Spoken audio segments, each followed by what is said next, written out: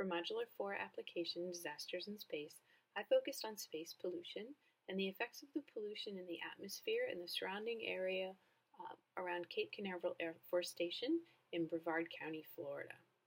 I looked at specifically the effluent coming from the space shuttle launches and the solid rocket boosters that were used. In the time that the space shuttle was functional, starting in February 1981 through July 2011, there were 135 launches. Out of those 135 launches, each had 2 solid rocket boosters, and all but 4 of those were recovered, reevaluated, and reused. The solid rocket boosters on the Space Shuttle program were each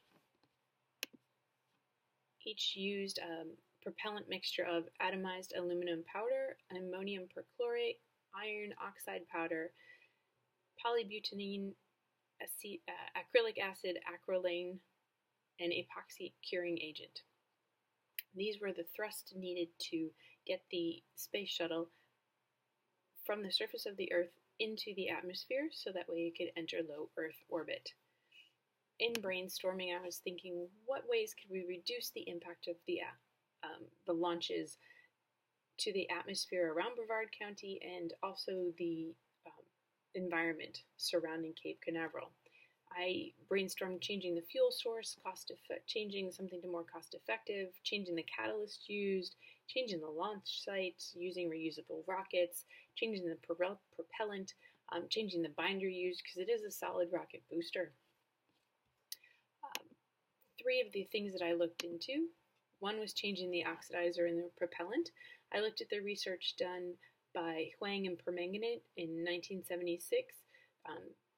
The difference between using ammonium nitrate and ammonium perchlorate as the oxidizer and the effects of the level of NO gas in the surrounding areas in the atmosphere around Cape Canaveral. And they found that for both propellants, the ratio of the deposition rates of NO gases to total chlorine-containing species was negligibly small. It seems as though the evolution of the rockets has moved to what SpaceX is using for their Falcon rockets. They're using a mixture of a refined kerosene and liquid oxygen as their propellant, and also what ULA is using for their Delta rockets. They're using a liquid hydrogen and liquid oxygen mixture. My possible solution to this would be maybe a mixture of both in the different stages of the rocket. So using a smaller amount of the refined kerosene and liquid oxygen to get the initial thrust, and then once it's in space to use a mixture with the liquid hydrogen, liquid oxygen, because you don't need as much power. Once you're in space, you don't have to break gravity. I also looked at the impact on the surrounding flora and fauna and the research done by Audi et al. In 1999 about specifically the scrub jay impact, the southeastern beach mouse, water birds, and gopher tortoises, which are all common in the area of Brevard, Florida, where we're from. And it seemed like over the period in time there, they did the research from 1995 through 1998, that there were no discernible impacts from the launches on those specific species.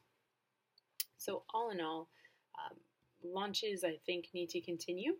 I am in favor and in support of the space program, and living in the Space Coast, being a resident of the Space Coast in Florida, it is a valuable, important part of our society there. So I really am in support of it.